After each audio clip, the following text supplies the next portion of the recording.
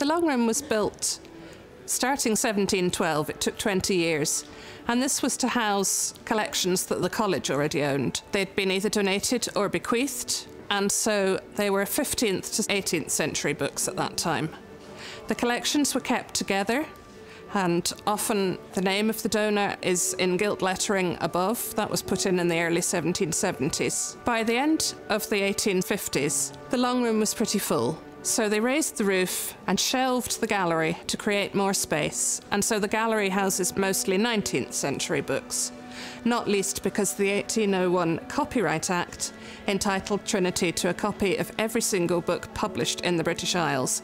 So obviously, the shelves were filling up much more quickly than they had done beforehand. The building houses a huge variety of languages and of subjects, and you might expect them to be shelved by subject, but no. I wouldn't fancy fetching a book this size off the top of a ladder.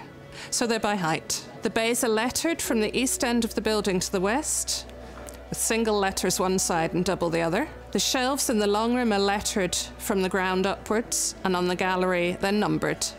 And the books are numbered from one at the centre of the room out to the edges. You may have noticed there's no letter J and no U. And that's because in Latin, I and J were interchangeable, and so were U and V.